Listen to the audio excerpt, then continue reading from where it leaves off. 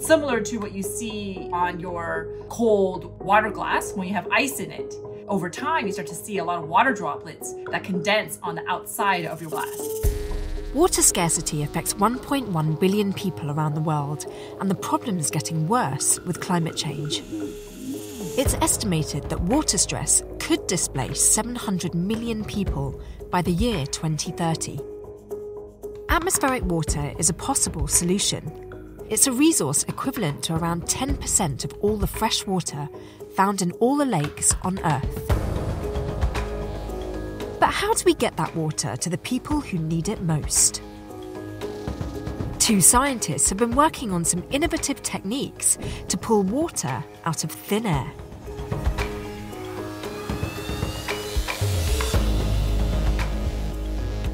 I grew up in California, where droughts were pretty prevalent when I was a child.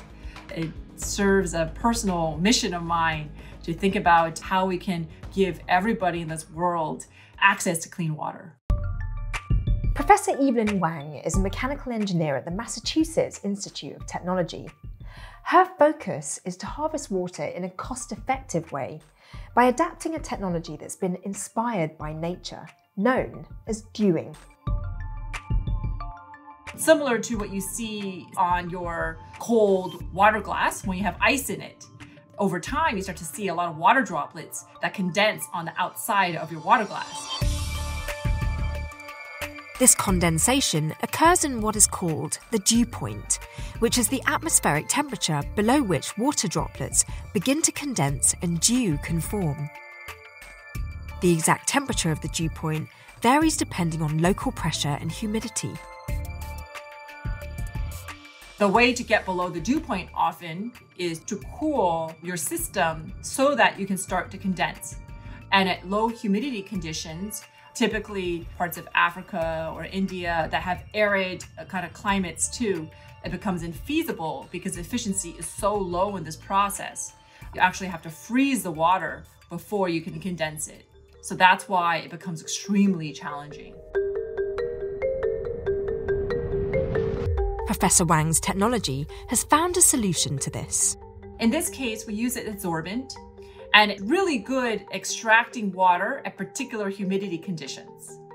We can then pack it into an architecture that allows us to kind of maximize the ability to absorb the water from the air.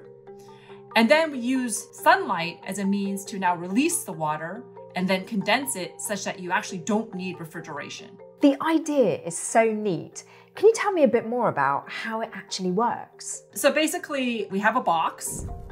On the top of the box is a solar absorber. So it's almost like a black paint. And inside the box, then you have two layers consisting of this absorbent material inside a matrix, so that when you have this box open, the water and the air gets captured onto this material. The material which captures the water is a type of porous layer in which dust-sized crystals are embedded. These crystals are of a metal organic framework known as MOF 801.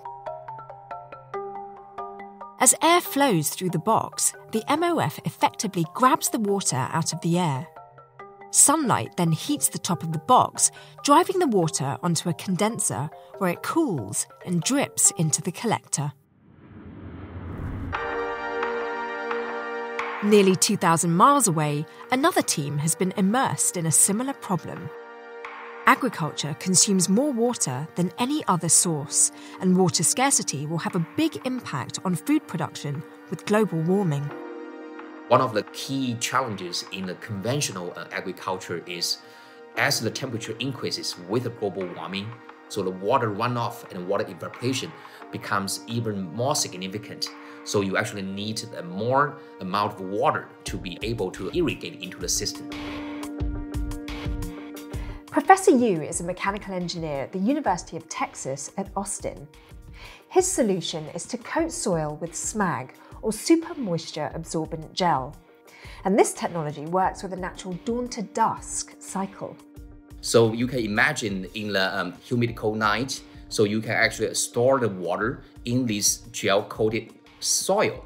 And then in the daytime, so the water can be slowly released into the plants, so help the plants to grow. So it's really kind of, we wanted to mimic what nature does, like the best. We want to learn from the nature. So the SMAC gel has two chemical ingredients. One of the component is this moisture absorbing gel. Basically, it's a very special type of polymer. They can absorb the water very efficiently from the ambient air. And the other ingredient is this thermal responsive polymer, which actually can release water very effectively just under natural sunlight. So this special part of the SMAG, we actually designed to produce the clean water without intensive energy consumption.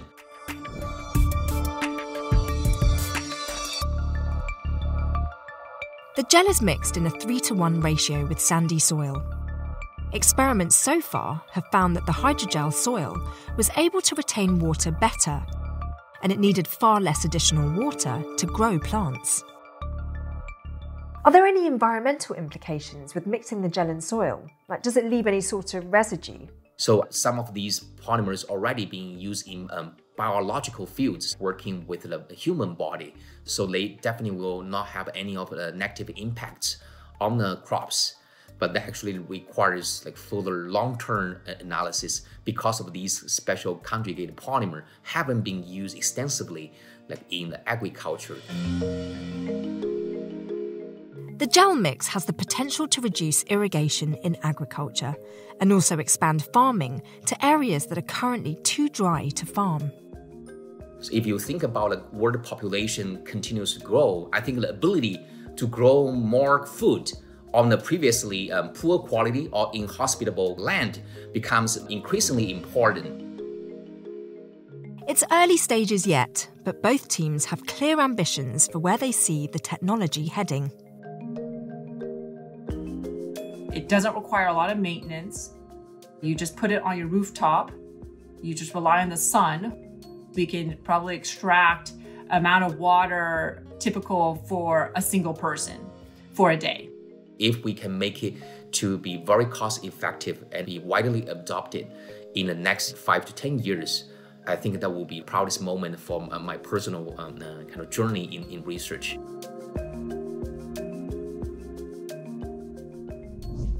So much science and tech in that story. And if you want more of that, don't forget to like, comment and subscribe and hit the bell button below for notifications.